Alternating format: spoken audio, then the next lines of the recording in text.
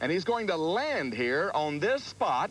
And see all of these graves and tombstones in the background? It says that the dead in Christ are going to rise up, and those of us that are alive, are going to meet him in the air. This is miracle grounds. This is a holy place where the power of God moves, unprecedented. You see, the Spirit of God has spoken to me that we're living in the last days, the days of signs and wonders and miracles, the day of the latter rain outpouring of the Hokabasanda, and a fresh move of my Spirit, saith the Lord, a fresh move of my Spirit across the land.